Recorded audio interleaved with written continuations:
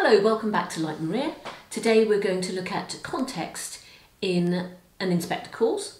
This is the first video and we're going to consider J.B.Priestley and his socialist ideas. So hopefully after this video you'll understand a little bit more about J.B.Priestley's politics, just like Maria.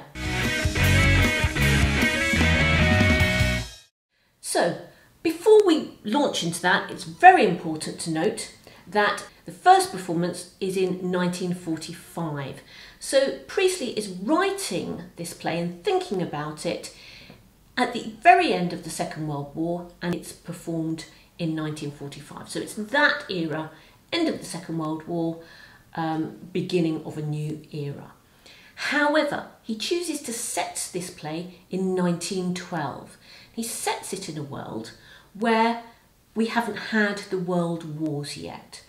So 1912, we have the reference to the Titanic and we have rumours about war, but we don't have actual experience of the World War yet. So it's really important when you're thinking about context and historical context that you differentiate between when Priestley is writing and when he is setting the play, when this dinner party at the Berling family home is happening. Okay, now we've cleared that up, let's start with socialism. So socialism is an idea that everybody should be treated equally. And for Priestley, in order to do this, one has to attack unequal treatment of people, and in particular, the political ideology of capitalism.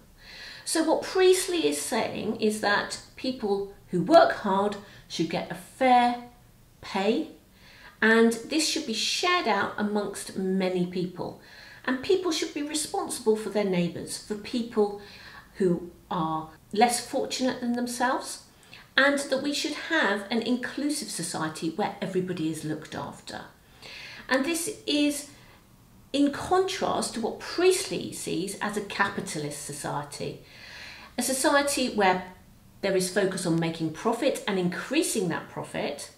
And in its extreme format, capitalists are willing to exploit other people who work for them and do not really look after those people. And at the beginning of the century, certainly still in 1912, on the back of the Industrial Revolution, there were many people that owned mills and factories throughout the UK who were exploiting their workers. They were making the workers work very, very hard for little pay, and they didn't have very good safety practices or anything like this.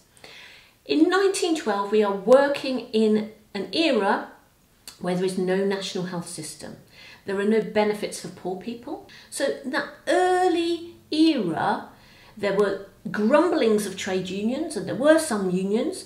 There were grumblings about benefits and the sorts of things. The Labour Party was growing, but there was no proper organisation that supported people who didn't have a lot of money, who struggled to find a job, etc. So Priestley, by looking at Mr. Berling and Gerald Croft and Croft Limited, is looking at sorts of people who abuse their good fortune and who do not look after their workers and help other people. You can see this very early on in the play where Mr. Berling talks about every man for themselves, and Gerald supports him. So by raising these issues and looking at Eva Smith, Priestley is exploring the life of someone who has not very much money, who is struggling to find work, and who can't get appropriate help. This is very significant when she goes to ask for help. She's forced to go, when she knows she's pregnant, to the charity which Mrs. Berling is involved with. And it's Mrs. Berling's decision whether or not she gets help. And I think Priestley is very clearly here supporting what we know as the welfare state system. So the welfare state system was something that we began to have in this country after the Second World War. In 1945 and onwards, the labour movement start changing society, And we get a national health service where people can walk to the hospital if they're injured and get some help without paying. And we get a welfare state system where people are beginning to be able to get some benefits if they lose their job or if they need extra help, rather than being destitute and on the street.